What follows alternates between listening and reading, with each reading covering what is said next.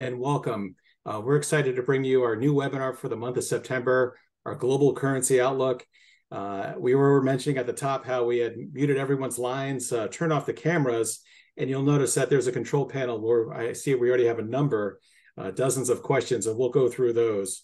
But I really want to just touch on the speakers. Myself, I'm Joe Menimbo. I'm the currency strategist for the US, for North America. Joining me today is Stephen Dooley. He's my counterpart in APAC. And Rob. Rob is the director of hedging for APAC. And he's going to be talking, he's going to be providing some key insights and considerations to help companies like yours manage FX risk. So the agenda today, it's pretty straightforward. Steve is going to kick things off for us. And he's going to be covering the global economic outlook.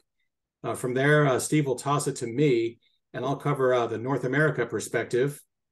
I'll give it back to Steve, and he'll cover the APAC outlook. And then Rob is going to highlight the risk management update. And then from there, we'll go on to the Q&A session. So what we want to do here, I do want to highlight some of the key takeaways before I give things over to Steve. Some of the key insights from our research to help cut through the noise and really distinguish the important takeaways. In the US, we've seen the US dollar bounce back. The US dollar had fallen to 15-month lows in July against a basket of currencies. And for the dollar index, the trade-weighted dollar index, it had fallen below 100, the key 100 level, for the first time since April of last year. US inflation, though, it did take a wrong turn in the latest period. We did see inflation move higher, and that was a sign that maybe the Fed is not done hiking interest rates. And in Europe, we've seen both the euro and the UK pounds. They have slid to mid-June lows, and that's on worries about global growth. And those concerns have sparked some safe haven buying of the US dollar. The dollar has also been boosted by signs of a resilient US economy, and that has sent Treasury yields soaring to 16-year highs, with the yield on the 10-year above 4.3%. And that's pretty much where we stand today. We're still around that 4.3% level for Treasury yields, and that explains why we have seen the dollar really pad its gains since the month of August. Down under, well, the Aussie dollar did plunge to 9-month lows below 64 cents. Worries about China's economy, that threatens to curb Asian demand for some of Australia's prized resource exports. And that, of course, poses a headwind to global growth, the weakness that we have seen with the Chinese economy. So just over a short space of time, we've really witnessed some meaningful shifts in the FX landscape. And that highlights the importance for companies with exposure to FX markets to be mindful of when making planning decisions. What I want to cover here is a market events calendar. We know that the road ahead for a global monetary policy is going to depend on data and the strength of that data. So with that in mind, one of the things we want to do is cover the events calendar for September, highlighting some of the big data to come and some of the events you may want to circle on your calendar. Some of the key events to look for: inflation. That's the one thing that seems to be certainly top of mind for central bankers. Inflation reports, they'll start to trickle in around the middle of the month. In mid-September, we're going to get the U.S. Consumer Price Index. So around the mid to late September, that's when you're going to start to see inflation surveys pour in from around the world. Jobs data is also key. We've already had the U.S. jobs reports. That's usually out on the first Friday of the month. And once again, we did see a solid pace of hiring, and I think that has also helped the dollar. That has helped lend traction to the rebound we have seen in the US dollar. And September interest rate decisions, they tend to carry more weight and market influence because central banks like the Fed, like the ECB, they publish fresh economic forecasts in September. They do so on a quarterly basis. So the Fed is also going to publish where they see interest rates headed over the coming year. So really important stuff. And we just wanted to highlight that. So now I'm going to toss it over to Steve. Steve's going to unpack the most important macro themes to be aware of and cover topics like interest rates, inflation, and the tightening of credit conditions and how that could influence currencies. Take it away, Steve. Thank you, Joe. Look, I think when we think about the start of this year, markets have been very negative on the future global growth expectations. Interest rates around the world had gone up so much. Markets were still dealing with the post-pandemic impact. The view was that global growth would probably be very slow this year, and it was. But what wasn't slow was the performance of markets. Markets have stayed really strong. Parts of the economy have remained really resilient, and in particular, inflation has remained higher. And this has played out most notably with this first theme we're looking at the moment, with interest rates still very much higher, and a view that markets believe that interest rates will remain higher for longer. We saw that overnight. There was a stronger than expected US services PMI number. The market was expecting around 52.5. It came in at 54.5. And bond yields pushed higher, back towards 4.3% on the 10-year. And chances for a rate hike from the Federal Reserve are now 50-50 when we look at that November meeting. So inflation staying higher, growth remaining better than expected, and the fact that bond yields remain higher really is a sign that for now, it's one big risk that markets need to face, that if interest rates do stay longer, what does that mean for market valuations? What does that mean for the ability of consumers to withstand higher debt? And what does that mean for businesses that will find funding more difficult? So clearly, this is one of the big themes, despite the fact that the global economy and global markets have performed a lot better than expected. This remains a big threat, a big theme as we look into Q4 of 2023. On the next slide, you'll see that when we talk about the global economy performing well, it's only in pockets. And one pocket that is clearly underperforming here is global trade. That's part of the reason why the Australian dollar is under such pressure at the moment, because parts of the economy, the services part of the economy, is doing really well, but the manufacturing part of the economy continues to really underwhelm. That's why Germany is struggling so much this year. That's why China is struggling so much this year. And if you look at this chart, you can see that global growth and trade really trending lower. And in fact, the levels we're at is comparable, well, not comparable, but we haven't seen it as worse since the GFC or during the pandemic. So while markets remained relatively elevated, and we've said it before, but the US's S&P 500 is up 20% so far this year. The NASDAQ gained as much as 50% this year before reversing back lower. But global growth is slowing, and particularly trade in manufactured goods is really slowing as well. That's what's really driving currencies like the Australian dollar and the Canadian dollar weaker. And it remains a big threat, despite the fact that markets remain higher. The third theme I want to cover really ties in with what we are talking about in terms of higher bond yields and higher interest rates, is that credit conditions have tightened incredibly over the last 6 months. And of course, higher interest rates have played into it, but also the collapse of the Silicon Valley Bank back in March has also played into it. Now, in green here, you can see the yearly change in credit conditions, and that's skyrocketed to levels that, again, we haven't seen since the GFC.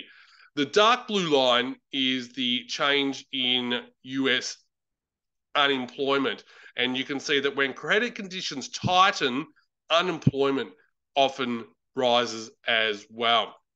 So again, as I mentioned, growth's held up well, markets remain high, but another final key theme we're looking at is credit condition tightening takes time to impact on the economy, and that's really what we're watching for at the moment. How will that play out? And again, that shows you why, despite the fact that growth and markets remain more resilient, that remains another big threat going into Q4 and into 2024. Now, let's look at probably the biggest theme this month. And I already mentioned that when it comes to the Federal Reserve, it's seen as a 50-50 chance whether they'll hike rates in November. So the September Federal Reserve decision probably isn't the big event this month. What is is the ECB. And the European Central Bank is really seen as one of the last chances that they can hike rates. The expectation that the ECB would raise rates at a quicker pace than the Federal Reserve is what drove the euro so much higher so far this year. But the euro has turned quite significantly, mainly versus the US dollar, but versus other markets as well. But the euro has been supported by expectations that the ECB will raise rates. It's recently come off. And over the next 2 weeks, as we go into that ECB meeting, if the European Central Bank doesn't raise rates, then that can drive a big turn in the euro, which, as I said, has been strong all year, but might be meeting a turning point. That ECB decision will be critical. And then finally, one major theme to look at when we're thinking about the broad market is that I mentioned that markets have remained strong, but growth is weakening. The next couple of months is where we need to see growth pick up. If growth doesn't pick up, then that's where all of a sudden the fact that equity markets are higher, but growth remains sluggish, the rubber's going to hit the road on one of two sides. Growth is either going to come back, and if growth doesn't come back, then that sets up markets for a reappraisal of future outcomes. And that's really, I think, where one of the risks will be as we go into that fourth quarter with equity markets so much higher and growth underperforming. We run the risk of markets reevaluating and coming back. And that's why certainly that we can see further big moves and further volatility in global markets and FX markets as we look over the next few months. Joe, I'll pass back to you.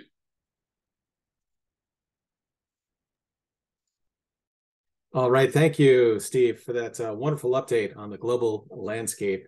So for North America, what I want to talk about today is going to be some volatility analysis. So here we go. Here I want to, the volatility analysis, that's a good measure of peak to trough volatility that we see for a given time period. And there are a couple of currency pairs that I'd like to highlight. For example, the Mexican peso and the Canadian dollar. Dollar Mexico, if you see it there on the second line, we can see that for year to date, the trading range has really been volatile. We're talking a trading range of more than 17% when you measure the year to date high at 19.5 roughly, down to 16.6 roughly. So again, that is quite a wide range. We have seen the dollar move off those lows, the 16.6 low. It's back in the 17 area, 17 per US dollar, but still quite a wide range there. And it really has to do with interest rate differentials. In the US, we know that interest rates are at 22-year highs, roughly 5.4%. But if you go to Mexico, or if you're in Mexico or investing in peso-denominated assets, Mexican interest rates are twice as high as the US. They're at 11.25% still. That is a record high. So that explains a lot of the outperformance we continue to see for the peso versus its US counterpart. I also want to touch on dollar Canada. That's another popular currency pair over here. Dollar Canada is now flat to positive for the year. And that's, we saw a little reaction today, or Wednesday, that is, from the Bank of Canada's rate decision, at which Ottawa, they did keep interest rates steady at 5%. So that was pretty much the expectation. And the market thought that maybe we would see a little bit of a more concern from Ottawa on the growth outlook, given that we saw that the Canadian economy contracted in Q2. It did so mildly, but that was certainly different compared to what the Bank of Canada itself had forecast. The Bank of Canada thought the economy for Q2 would advance by 1.5%. What happened was it was down 0.2%. So a big wrong turn there, but that's something the central bank generally wants to see. It wants to see the economy slow so that it brings down high inflation. And the one thing that really made today's decision more of a hawkish hold, if you will, from the Bank of Canada was that Canada left the door open to raising rates if they're not happy with how they see inflation unfolding over the coming months. But nonetheless, we have seen the U.S. dollar continue to outperform against Canada, at least over recent weeks. And that's as those global concerns about, well, those worries about global growth, they continue to take a toll on some of the commodity-linked currencies that are closely linked to the global business cycle. And for dollar Canada, the year-to-date range has been nearly 6% when you consider the peak at 138 so far this year, and the trough that came just inside of 131. Now, in terms of currency market volatility, or in terms of the value indicator, this is how we size up a currency's performance against its long-term averages to kind of gauge favorable or unfavorable market swings. In this situation, I want to talk about the top line there, dollar yen. The Japanese yen continues to flounder, and it's been doing so pretty significantly to the point that the market is on edge with the levels where we are right now for potential intervention from Japan to try and put a floor under their currency. So as we approach the 147s, the 150s, that's the terrain where Japanese authorities intervened a year ago in September of 2022. And it's not really a frequent thing. The Japanese authorities, before the intervention from last year, it had been nearly a quarter century since the last time we saw Japan step into the market. So the market's kind of walking on eggshells now to see if Tokyo steps in. But one of the things that's really weighed on the yen is Japan's cautious approach to monetary policy. Interest rates in Japan, they remain below zero. They've been there since 2016. By contrast, we've seen the Fed raise interest rates by some 525 basis points since last year. So those interest rate differentials, they have really weighed on the Japanese currency and given the dollar a solid yield advantage against its Japanese counterpart. So here, if you take dollar yen, over the past 12 months, the average rate for dollar yen has been about 138, and that's a level 5% below where the market is today. If you take it over a 2-year horizon, the pair has averaged about 130 per dollar, and that's nearly 12% below today's market. And if you go back, say, 5 years, well, the average rate over that time period has been 117 for dollar yen, or that's a whopping difference of some 24% from where we are today. So this is a very useful measurement tool for gauging volatility, comparing various time periods for both perspective and to assess opportunity. I also want to touch on sterling, GBP USD. We can see that the pound remains a high-flying currency for this year. The pound's at 126. Well, that's when we compiled the research. We've since seen the British pound fall a little bit further, but at 126, the pound was nearly 2% above its year-to-date average. That year-to-date average being 124. And sterling is about 4% stronger compared to its average rate of 121 over the last year. So again, this just goes to show how to take high-level views into consideration when you're making your currency plans. Now, next, I want to talk about some future scenarios. In this case, I want to talk about the euro US dollar exchange rate. And on this chart, if you look to the left, that's the actual historical activity we've seen. Certainly, we've seen the euro has all but erased its gains for the year against the dollar. And that's quite an about face from what we saw as recently as July, when the euro had marched to 112.75. That was a 17-month peak for the euro against the greenback. But since then, we've seen the euro shed some 5 cents or 5% in the span of less than 2 months. So ECB rate hikes to tackle high inflation, that is starting to bite the economy over there. The ECB has jacked up interest rates to 3.75%. That's the highest level in 22 years. But we can see that it's taken a toll on the economy because if you consider Germany, the bloc's largest economy in Europe, it contracted in Q4 of last year. It did so again in Q1 of this year. And for Q2 of this year, it didn't grow, but it also didn't contract. It just flatlined. So we're yet to see the German economy show signs of turning the corner. And like Steve highlighted in the global section, I think ECB officials, they may be running low. Their window may be closing in terms of how much opportunity they may have to raise rates to tackle inflation if the economy over there continues to lose steam. So our central forecast for the euro calls for the euro to maybe move towards 109 by the end of the year. Now that's if the ECB continues to raise rates while the Fed moves to the sidelines. That's how that could be something that could provide some support for the euro. Now, the upside argument for the euro, could we see the euro move towards 110 perhaps? Well, under that situation, we would need to see the global outlook improve, or we would need to see the US economy show signs of losing its resilience. And if that were to happen, maybe the conversation turns to the Fed cutting interest rates. Certainly not this year, the market's thinking, but sometime over the course of next year. So that could be a factor that could move the euro higher.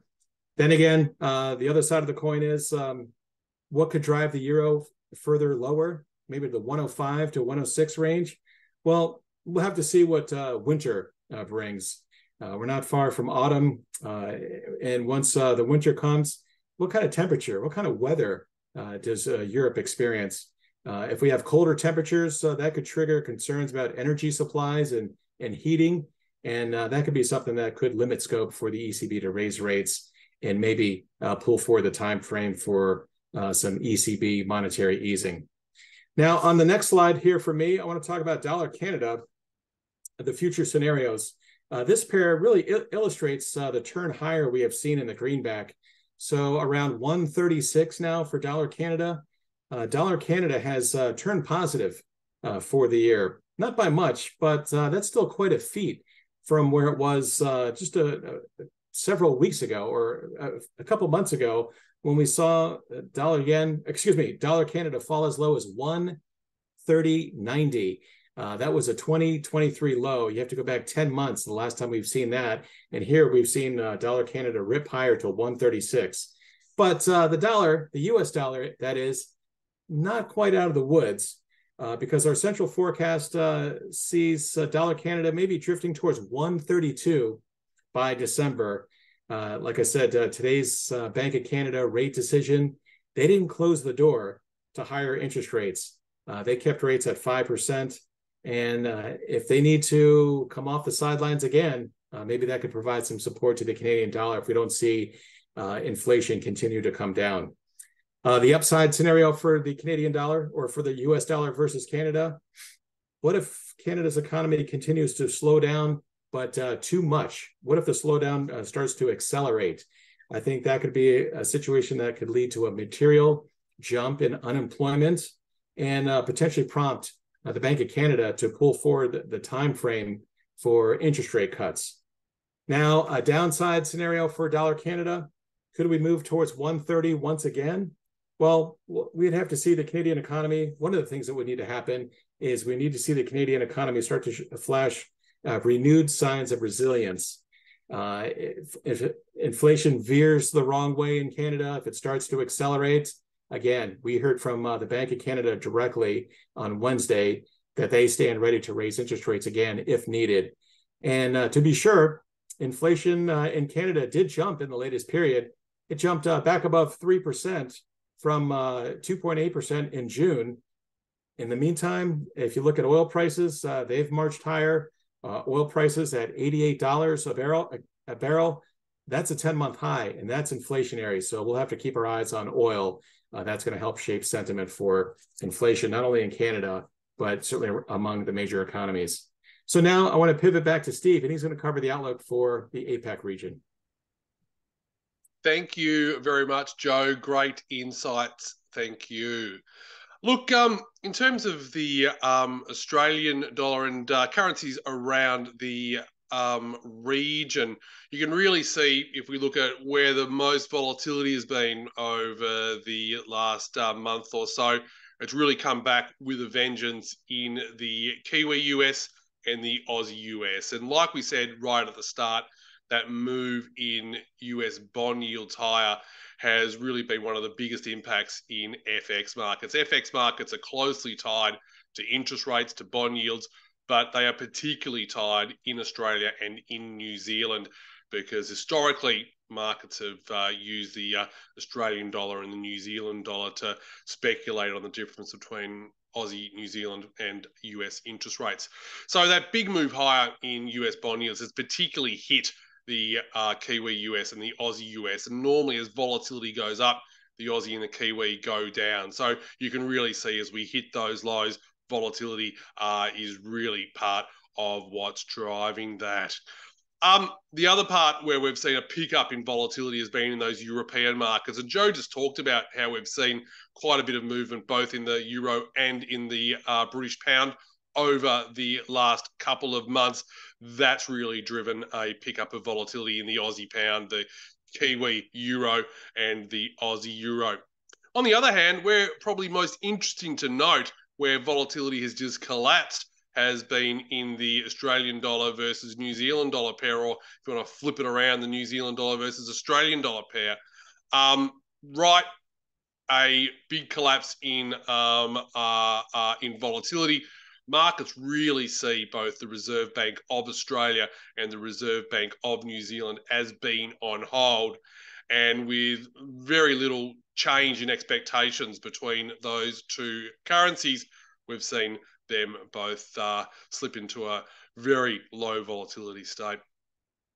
If we look at where the value is and where the market's moving against the Aussie dollar at the moment, similar to what we've seen recently, the Aussie yen really seeing a strong move higher versus its historical averages. Up 3% on the year-to-date average, up 15% on the 5-year average, the Aussie right near highs. And historically, the Aussie yen has tended to find a ceiling between 95 and 97. And we're seeing that on an ongoing basis at the moment. Every time we move up to that level, the Aussie yen tends to fall back lower.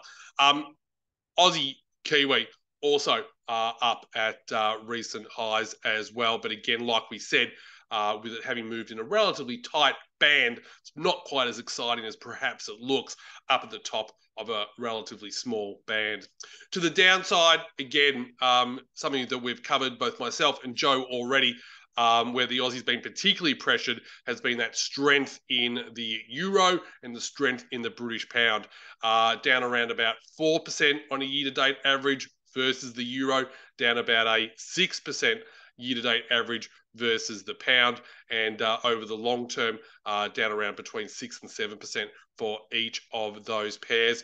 Is there a chance of a rebound? Well, as we mentioned, when we look at the potential for both the Bank of England and the ECB to near the end of their rate hiking process, then we might to see some weakness in the euro and some weakness in the pound. But of course, the other big story in the Aussie dollar is that the Aussie's being pressured, not just by what's going on in other currencies, but very much with that Chinese growth story. And if we flick onto the next slide, you'll really see when we look at our forecasts out over the next 12 to 18 months, we certainly don't see any strong recovery in the Australian dollar because of two big factors. First of all, this slowdown in global manufacturing. As I mentioned at the start, it's hit Germany and it's hit China most notably, but it's also very much weighing on the Australian dollar. If you look at the Australian economy, we actually had some pretty good GDP numbers out yesterday. The June quarter GDP up 2.1% in annual terms. That's a pretty good rate. As we mentioned, global growth is slowing. So from that perspective, the Aussie economy is doing well. It's a real sentiment story that's hitting the Aussie dollar. Worries about China hitting the Australian dollar and keeping us near lows. The other factor, of course, is Australian interest rates. They feel high if you're in Australia. They feel high if you're in Australia with a mortgage. But compared to the rest of the world, Australian interest rates at 4.1. In Canada, they're 5%. In the UK, they're 5.25%. In New Zealand, they're at 5.5%. Even in Europe, they're above Australian rates at 4.25%. So that's what's really weighing on the Aussie dollar as well. And unless we see a pickup in growth in China, unless we see a shift in interest rate differentials, the Aussie dollar likely to remain stuck in this sort of mid to high 60 zone. So at the end of the year, we do see a move up towards 67, but for now, no substantive rally in the Aussie dollar. If we look at the Kiwi, the New Zealand dollar, US dollar pair, it's a similar story. Worries about, particularly global growth, worries about China impacting. The New Zealand dollar has also been impacted, even though interest rates are relatively high in New Zealand at 5.5%. That big move higher in US bond yields is really driving this market a little bit more than the official rates from the respective central banks. So, with a view that maybe we've got more hikes to come in the US, we probably don't. In New Zealand, that's what's driving the Kiwi US lower as well. The interesting thing about the US is in the short term, there are rate hikes priced in. Over the longer term, there's actually rate cuts priced in. Okay, into our regional Asian markets, and the dollar CNY has been really in focus, of course. It's been moving back to the highest level since the GFC, up around that 720, 730 level. In the short term, there's a view that we can push higher if we continue to hear bad news out of China. But this 720, 730 level historically has been where the People's Bank of China has pushed back. So it seems like that's a short-term level for Chinese yuan buyers to really be focused on. And we see over the medium term a move back lower, back towards that 715 by the end of the year.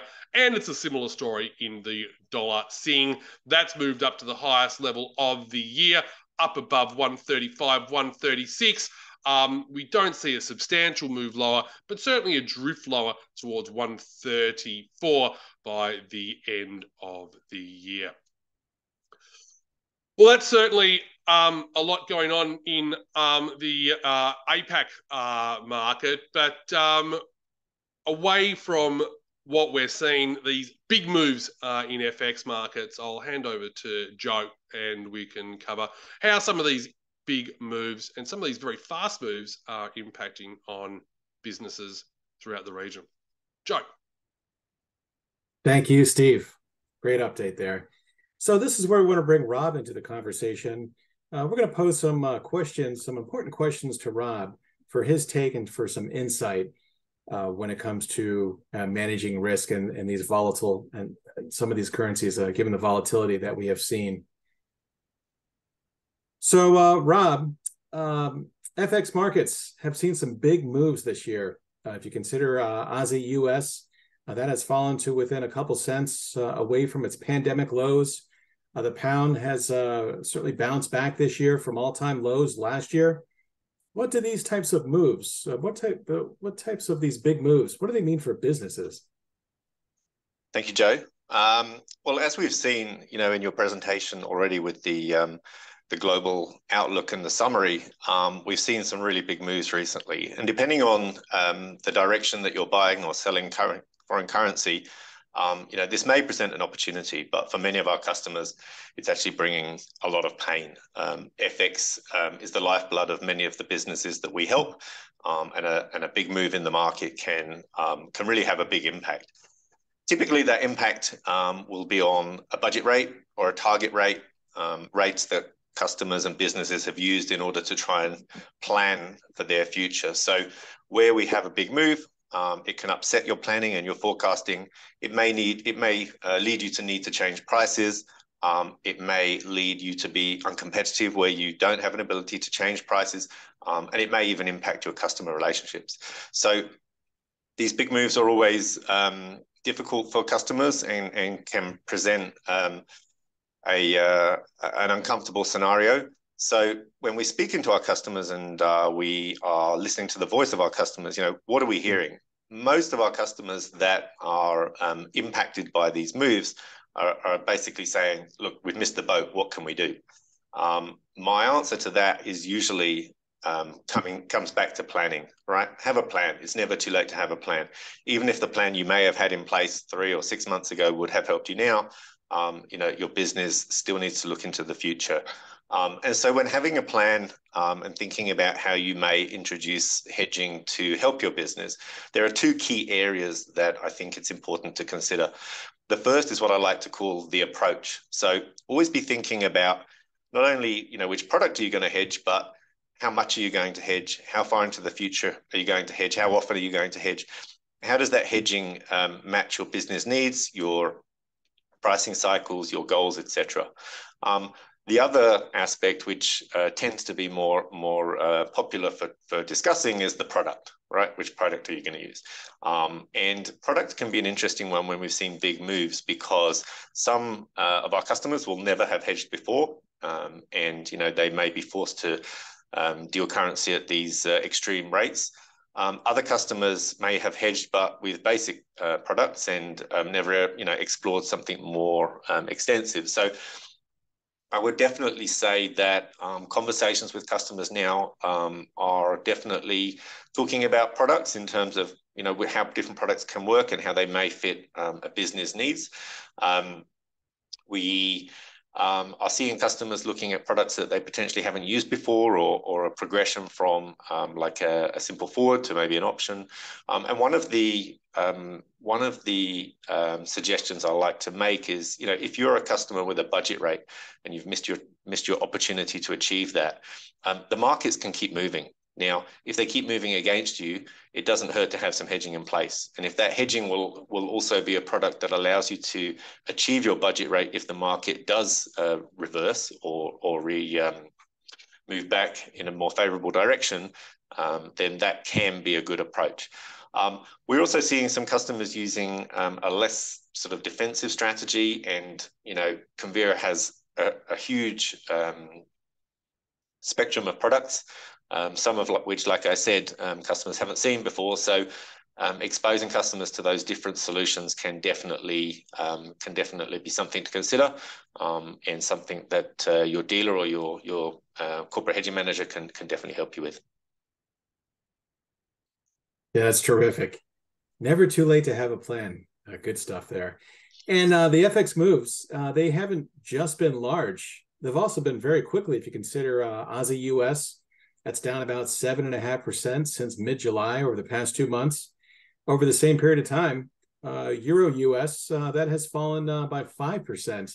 So again, it's not just the scope, but over the short period of time, how are these sharp moves impacting the customers that you speak with? Yeah, I mean, along the same vein, these sharp moves also present a challenge, because when they happen quickly, it can it can cause distress, especially where we have customers that have got a slow decision-making process. So sometimes we speak to customers that have got internal approval processes or need to get board approval, etc. And so where there's kind of a lack of framework, I suppose, in terms of decision making, it can really slow things down. And so if you do need to act quickly, but your approach to hedging or approach to foreign exchange prevents you from doing that, it can be really painful. So having a hedging framework in place definitely helps customers in these types of situations. Quick moves are different to slower moves in certain ways. Slower moves obviously allow you to plan a bit more and take time to think about how you're going to match your hedging with your forecasting as your business needs change and as the market moves. Whereas fast moves can sort of prevent you having that luxury. They can also lead to irrational decisions. I think back to early COVID, when we saw some very, very large fast moves. And we saw a lot of sort of irrational hedging. Some customers ended up hedging at rates which were definitely not favorable. And had they had time to consider a better plan, maybe a different product, they perhaps could have had a better outcome when the market did essentially recover.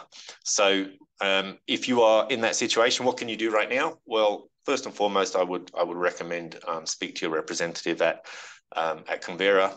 We have a team of experts here that are definitely very, very keen to help you.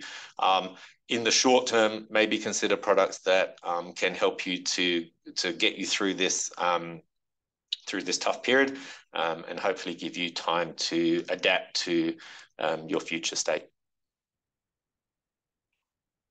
All right, that's terrific. Thank you. Now, another one that we have, let's see.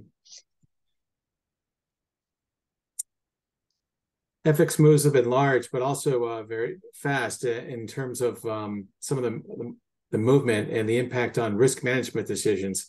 Do they differ in other ways? I think that sort of covers the question that I just answered, but essentially, fast moves need fast action.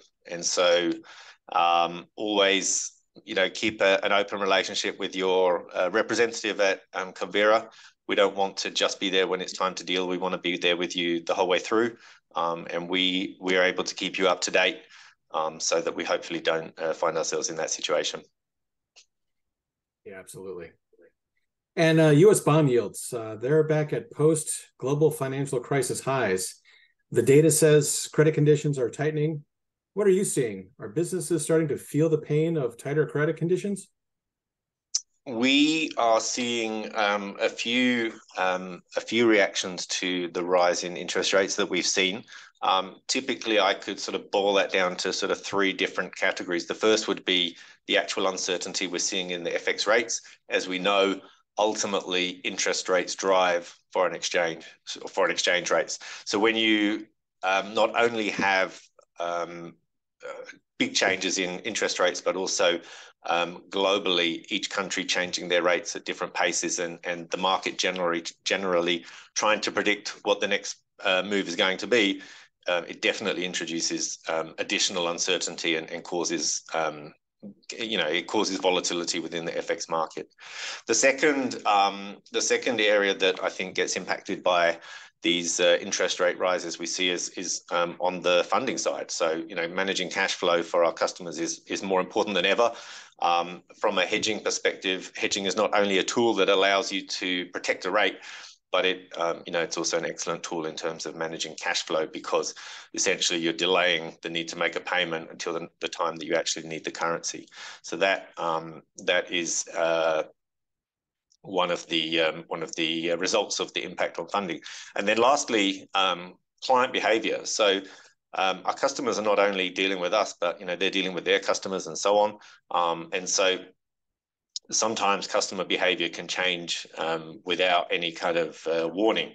So one of the benefits to hedging, or certain hedging products, I suppose, or approaches, is that it introduces flexibility into the portfolio and can not only protect the rate, but help you to manage cash flows or manage uncertain cash flows, which is something or a benefit, let's say, that is sometimes overlooked, in terms of hedging products. So I mentioned earlier the two areas being approach and product. If you can combine those two areas effectively, you can end up with a hedging portfolio or a hedging strategy that can really help you through the good and the bad. So lots happening in terms of how our customers are reacting to the current situation. But if I was going to summarize, what is best for customers, I would say don't look back. Always be looking forward. Think about the future needs of your business and where we are today. Build a plan around that. Speak to your Convera rep in order to help you manage your needs. Excellent insight, Rob. Thank you very much. Appreciate your perspective. Thank you. And so now let's go ahead and move on to the Q&A session.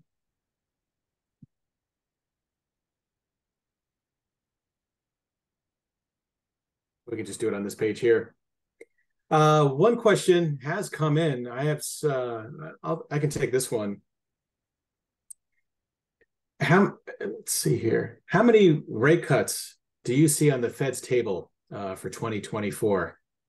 That's a good question. Markets at this point, I saw some information today, some forecasts that suggested the Fed could cut rates by nearly 100 basis points next year. If we continue to see inflation cool, if we continue to see the U.S. economy lose momentum, that's one thing that the markets are pricing in, because inflation in the U.S. is above 3%, but if we continue to see progress down towards the Fed's 2% goal, if inflation's coming down in a meaningful way, and yet interest rates remain really high, the Fed's going to need to take some action. Otherwise, they run the risk of maintaining policy that's too restrictive and that maybe pumps the economic brakes too much.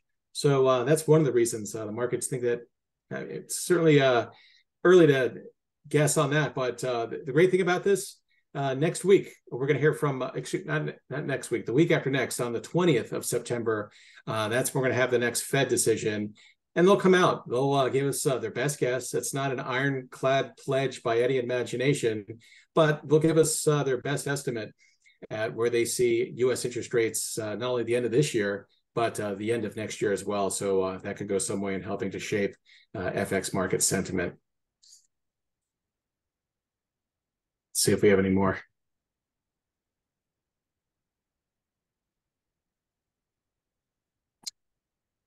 I do have another one for Steve.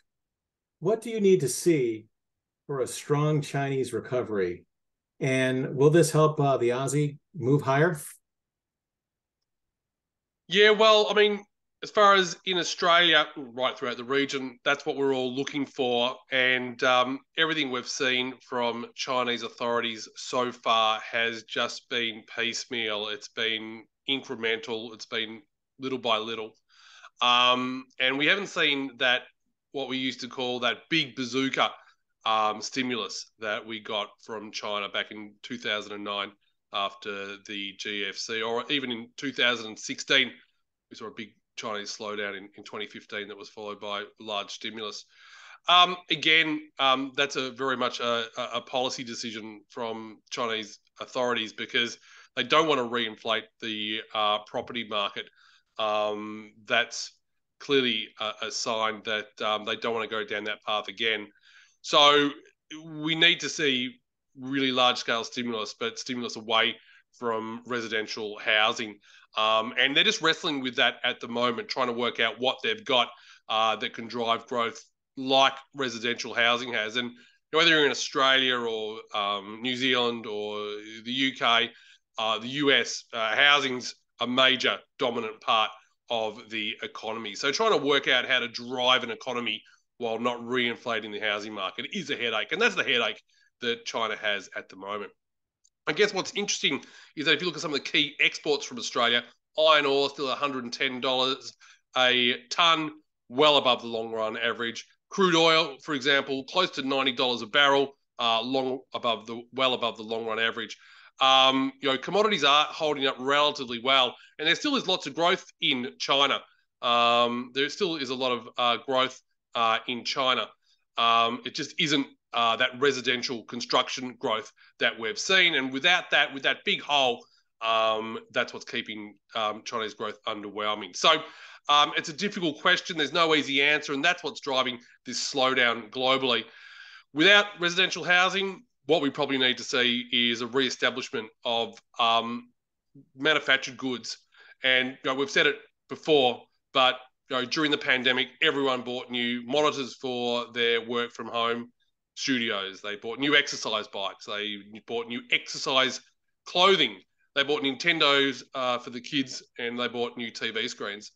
Once we see that cycle restart, because a lot of those products you only buy once every 5 years, once we see a pickup in global manufacturing demand again, then that's when we'll see Chinese growth picking up as well, that demand for manufactured goods.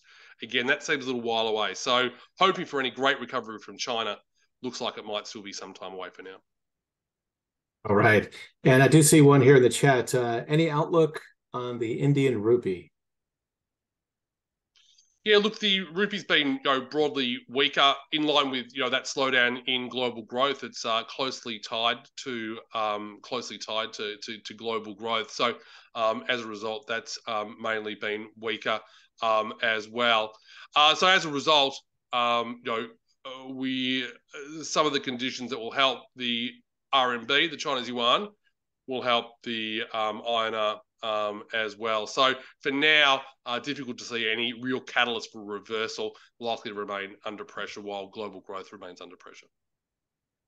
All right. And that about does it. I do want to thank everybody for joining today's webinar, and the email address that you provided. We'll get back to you within 24 hours. We'll have a recording of this, and we're going to be happy to share that with you. And this is a monthly webinar series. If you could please join us early in October, we'll have our next webinar our next global currency outlook. And we hope you can join us then. And we'll have a survey. There should be a survey going through. If you have any suggestions, any topics you'd like us to cover, we would be happy to go over that as well. And I want to thank the guys for joining us, and thank you for joining us as well. And we hope you have a good day and good luck. Thanks, everyone. Thank you.